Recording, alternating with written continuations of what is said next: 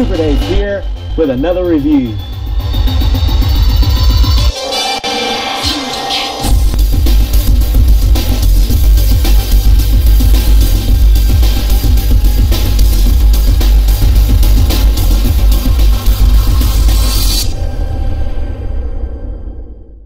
Hey, I just want to take a moment to introduce you to the new Super Dave membership section. Come on and join us today. There's some cool perks, including the Super Dave shop. Buy some action figures at a good price and connect with me on a more personal level. Let's take it to the next level. Come on, let's have fun. Thundercats, Thundercats, ho! And it's Super Dave here again with another Thundercats action figure review. And this time, another good guy. We're taking a look at Hachiman. Hachiman. Hachiman. Hachiman. Hachiman. And he is a Samari Warrior. He is looking cool. And I always want to say Hachiman for some reason, or Hatachiman, but it's Hachiman. Hachiman. And he is so neat looking. I really like the look of this figure. He just looks cool. He has a cool backstory. He's one of those secondary figures of the line. But I'm so stoked that we got him. He is just looking really cool there. Look at him there. His serious looks. Got his helmeted head as well. We're going to take a look at all of his accessories. There's the awesome artwork on the back. And there's that bio. If you want to pause and read that now, you certainly can. But let's go ahead and break open our Hachiman and check him out over here on Third Earth with the other Thundercats. We know that Mum-Ra summoned him, as you read, but he eventually became a good guy and helped Lion-O and the Thundercats when he was summoned or when he came to help. And that's exactly what we're going to look at right now. And here we are on Third Earth, getting ready to take a look at Hachiman. He is looking so cool. Let's first take a look at our Hachiman's accessories. And Hachiman first of all comes with a set of balled up fisted hands here. As you can see, those are cool. And then some gesturing open palm style hands, or like maybe holding the palm out, or even handshaking type hands. And he also comes with a special set here, right and the left. One is a thumbs up, or really what I believe it is a different way to hold the sword, and then more of a pointer finger hand there. And then he comes equipped with two weapon holding hands, and not sure what way they bend. We'll look at that in articulation. Then he comes with a sheathed samurai type sword, and then another sword here that is equipped with an effect, as you see, almost like a lightning type charged effect, so that when he becomes Hachiman, he uses the Thunder Cutter, and that's what that sword becomes, the Thunder Cutter. And you can see there's a little place to stick his sheathed sword there on his side, so that's cool. And notice there's a removable part here on the chest piece, which we'll look at that in a closer look. But that is so you can replace that with this insignia when he's Hachiman, and that way you can turn him into Hachiman, where instead of having this head sculpt, you have his helmeted head sculpt, the Samari Warrior himself, Hachiman, complete with insignia and helmet and Thunder Cutter. And he is just looking cool here with all these accessories, and he is really decked out with a lot of cool equipment as well. A lot of details to this action figure. So we're going to look at that now as we take a closer look at Hachiman. Alright, taking a closer look at our Hachiman, we mentioned the fact that he comes with 4 different hands sets, and we'll look at those in just a moment. But I want to first take a look at this. You can pop this out right here, and that has a shape there for it. So then you can take his Hachiman insignia and pop it right back where that was in place there. You have to kind of give it a push, and there you go. He is now decked out with the Hachiman insignia. You can pop off this head sculpt, of course. Oh, it's tight. And just notice how it's got the cool little rubber pieces back here, which is really neat, around his headband. They're not cloth, but they're soft rubber, but they are definitely really nice and detailed. Love that head sculpt as well, just really nice looking there. But let's go ahead and take the helmeted one, and let's see if that one will pop on easy enough. Yes, it popped on really good, because a lot of times with the second head sculpt, especially with Super 7 stuff, for some reason it don't want to go on well, but this one did, so that's a good thing. Just want to mention how nice the eyes look on this figure. They just look realistic. They pop really nice. Even has some nice teeth details there, like individually molded out teeth. It's not just, you know, straight across like a lot of times you see with Marvel Legends and stuff. There's actual detail there. Just excellent paint apps. I haven't seen so far any QC issues on my figures. The two that I've opened so far, just really nice. See, like a leather, almost orangish cartoon leather look to this strap on his back. The belt that goes around. Everything's just well executed and well done. I love the material they use. It's not cloth or cloth goods, but it's definitely soft enough that it gives it a realism and a padding type look, so that's cool. And then taking a look at the two swords that he comes with. This first sword that he comes with has the sheath with it, and so you're talking about a, you know, common looking samurai sword with a nice silver metallic paint apps on it with a gold hilt and the black wrap around there, even the gold on the butt there. So looking really cool, and the sheath looks nice too, with like a wrap around it here, which will come in contact with his sheath part that comes on the figure there. You can see on his side, you'll be able to slide that in there. Look at that in just a second. Matter of fact, we'll go ahead and slide that in there to show you how that will just go right on inside of that part. Really tight fit. Oh wow, yeah, that's a really tight fit there. But I think that's the way it was in the show, where it kind of stuck out like that as well. So that comes into contact with the wrap, like I was saying. And then you get a second samurai sword, which is actually, I guess, more to depict the Thunder Cutter, which has a effect piece that slides right off or slides right on. It comes in the box on, but that is just so cool. It's like a lightning effect, clear, just crystal clear Thunder Cutter lightning energy effect on that blade. But that sword is pretty much like the other one, except this one has the Thunder Cutter on it. I can't remember if he used two swords or not, but if not, if it's just one sword, I have to go back and look. Then it's nice of them to have given us a sword that we could hold on to that would already have that equipped, even though it does come off, and then have one that would go in his sheath and stuff. So that's really nice touch. Super 7, thank you very much for that. Now let's just look at a couple of the hands that are equipped. All right, so to take a look at this hand that had like the thumbs up look, see, I figured that's what it was. That is actually a hand that's allowing that thumb to rest on the hilt, kind of like they do with these kinds of swords. So that's really cool. Not only that, but it's also vertically hinged. So that's really cool. A vertically hinged wrist. So that's nice. Those other two weapon holding hands were actually horizontally hinged, but this one is vertically hinged. So that is your primary weapon holding sword. So it's not a thumbs up, even though it could be.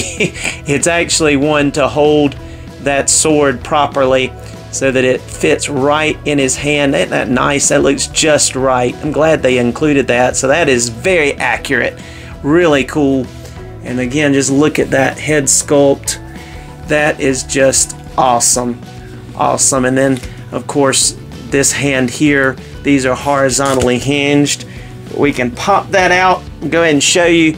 Pop that out and go ahead and show you that there's also this well, that's the wrong hand. That would go in this one, sorry. Go ahead and stick a fisted hand in here, like so. We can go ahead and pop that one out. Go ahead and show you the pointer finger one in the proper place here. There we go. I shall get... See, that's not how he... I will get you, Thundercat. Mamra has told me how evil you are, and I will get you, and I will make you pay. And I will purge you from Third Earth, so there'll be no more damage done to the villages. This is, of course, before he is told that Mumra has lied to you, dude, and he joins the Thundercats. But anyway, Hachiman, he transforms, or he takes on the, let's say, the alter ego of Hachiman with that helmet and this insignia on his chest here. Very cool. All right, now let's take a look at Hachiman's articulation. All right, taking a look at our Hachiman's articulation. He's going to be able to look up about that much. That's really good. He's going to be able to look down all the way. That's excellent. His head gets excellent pivot. Bravo, Super 7. You're batting 100 so far with these two. We actually get some good head articulation. That is awesome. Wonderful, wonderful, wonderful. At least with this head sculpt, and I believe the helmet one was doing pretty good for me a moment ago as well. And I'm just stoked about this figure. He's really cool. Now, these pieces are on little ball joints, so they will definitely get out of the way. You can maneuver them and basically put them where you need to. But he's going to be able to get pretty much not quite a T-pose, as you saw one of those pop off already, but it pretty much gets out of the way. You can just pop it back on there. Just because the fact that they hit his neck, they're not going to go up any further than that, but that's okay. Let's see. So it will go full 360 because the shoulder pads go with it, so that's cool. We do have our bicep swivel, which will work independently of that piece as well. So you have bicep swivel, single jointed elbows, and they are on that swivel, but it's really tight because of the fact that it has a piece coming out pretty far right here. It doesn't want to really rotate, but you can force it, but I'm not going to do it. But the elbows will rotate. Again, this is the only hand, the left hand here, that has the thumb out. That's the true sword holding hand, especially the one that he uses as his thunder cutter, has actual vertical hinge. The rest are horizontally hinged, so that's a vertical hinge, so that's excellent. Bravo, Super 7 again. You get the win there on that. And then also, as far as his diaphragm here, there is a ball joint. You just don't get a whole lot of motion there, but you get what you need. You're able to bend forward about that much. You're able to bend back just slightly, and you're not really going to be able to get any side-to-side motion, but he will swivel at the waist, so that's good. So that's doing pretty good there. And then he's able to get full splits. He does have a thigh rotation up in there. He's going to be able to kick up a really good amount. He's even going to be able to kick back to get some of those strides. We only have single jointed knees, but look, that hinge is hidden behind this part here, but if you turn it around, you'll see the hinge, so you make sure that's in the right place before you try to bend that knee, because you don't want to break that peg. But once you know that that's there, I had to heat mine up to get it to bend. They're very tight. Mine was locked on this side, but now it does bend, and this side bends as well. So you don't even get 90 degrees, but now you'll see the hinge once you bend it in the front. But isn't that seamless, the way that pant covered up that hinge until you bend it? That's just really good. And then, like I said, you do have the swivel at the knee as well. The foot's going to go all the way tiptoe. It's not going to go up very far, but enough. And then you get rockers, and here we have again the peg hole in the front instead of the back. It's almost like they're going back to the original classics, because they were that way in the early years and eventually moved it back here to the back. So I'm not sure why they chose to put it on the front on this guy, but hey, I guess maybe that's something they decided to do with this wave. We'll see. But that's cool. All right, let's go ahead and look at the other head sculpt for its articulation. All right, you see how awesome this figure is. So now that I've got his helmeted head and he's truly Hachiman We've got his insignia changed up here again, and I got that thumb resting on that sword piece with his thunder cutter, and so that looks really cool. But that head sculpt will look up about that much. I mean, even though there's all this going on, it still looks up enough, so that's good. I mean, that is a upward gaze. He's still able to look down all the way and still able to get some head pivot, even though it does hit the edges a little bit. He's still able to get some, so that's cool. Matter of fact, if I move that down and around a little bit, he's going to be able to pretty much go all the way with the head pivot. You know, even if I had to, because that's a soft rubber, even if I have to put it underneath it like that. You see what I mean? So yeah, you're going to be able to get full head pivot. Just have to watch. Those are going to conflict right there, but you can get around it. There you go. So you get full head pivot as well. Looks really cool. And of course, side to side all the way. He is just a dynamic figure. I mean, this guy will go along with my He-Man and Master of the Universe, especially classics. But we'll see if he'll go along with our you know, Masterverse figures too, as far as size and height and everything. These figures, though, are in line more with the classics. You don't have as much articulation, but you get the detail and the quality. Haven't seen any QC issues. All the plastic on this dude feel top quality, like you got your $55 worth by far. And the accessories that he comes with are just insane in a good way. And so, thank you so much for checking this part out. Now let's go on to comparisons. And here is Hachiman as he lines up against Lion-O at the beginning, and he's like, You Lion-O, Mum-Ra said you're evil. You have been causing terror all over Third Earth, and I am here to bring you down a notch. I will not fight you, Hachiman. I am Lion-O, Lord of the Thundercats, and I will not fight you because Mum-Ra's lied to you. I am not your enemy. Snarf, snarf, snarf. Watch out, Lion-O, he's dangerous. And there they are side by side as they're getting ready to face off against Mum-Ra together. Hachiman is looking awesome. And there again is Lion-O. And here he is next to Panthro and Willow. Tigra back there, and Chitara and Mandora and the Electro Charger. And he is just looking awesome with the rest of these Thundercats. Just looking really good. Let's take a look at him with some Masterverse figures. Alright, obviously our Hachiman is a little bit shorter than Masterverse figures, but still blends in well with them.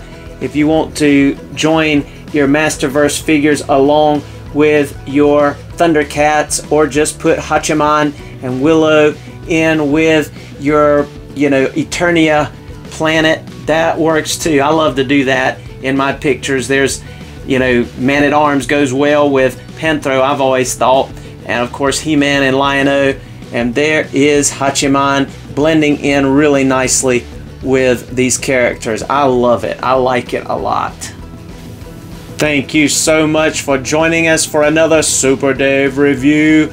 Come back and see us again soon, as we'll be continuing this wave of Thundercats. Next we'll be looking at none other than one of the Lunatics, and then Captain Shiner. So come back and see us. We'll look forward to seeing you again, and be blessed. Here's some photos in the photo gallery.